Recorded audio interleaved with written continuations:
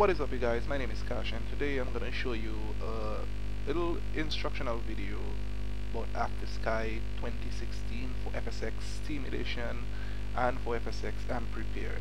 A couple months ago I was installing Active Sky 2016 after installing it countless different times, well, with Active Sky Next, which didn't really have much issue. And when trying to install Active Sky 2016, as you see, it's installed perfectly right now, but during the installation, at the end of the installation, it told me that it could not install Active Sky Connect.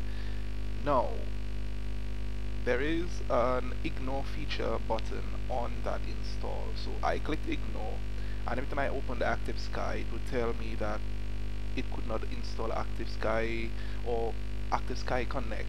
AS Connect is needed and you would need to install it. So when I clicked install, thinking that it would have installed, it told me that it could not install and you need to install it manually. Alright, now this is what I'm going to show you how to do. How to install AS Connect manually. Alright, so now we're going to be pulling up the entire process and everything that you need right now.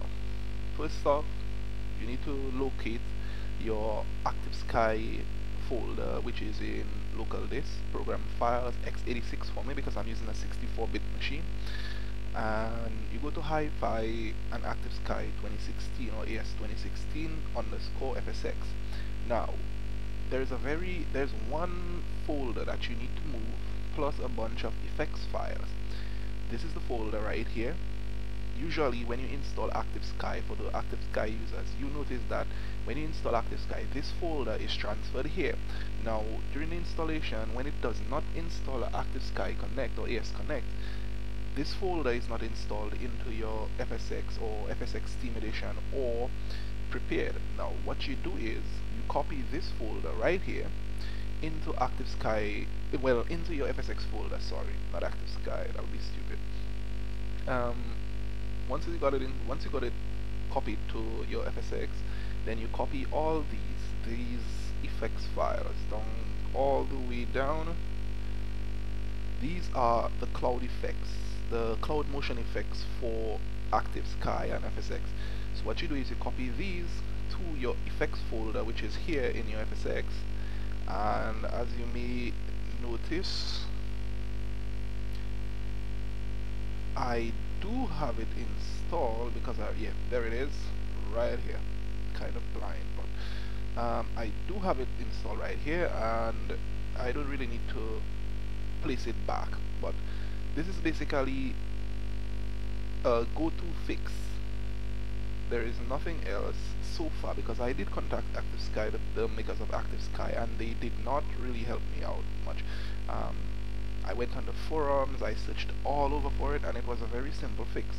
Now once you got this set up, all you do is you open your Active Sky 2016 right now.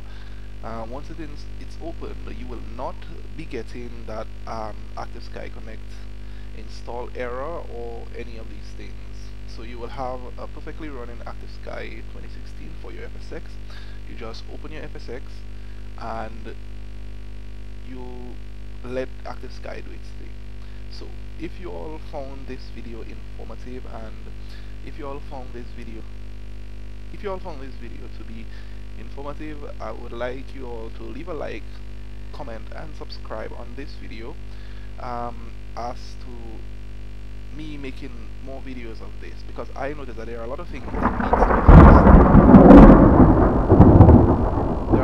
that needs to be fixed in FSX installers, and most of the times we don't have much people who knows how to deal with it, and well, most of the time we do and they don't share it. So right now I'm sharing this with you. Please feel free to share this anywhere, and let's get this thing working.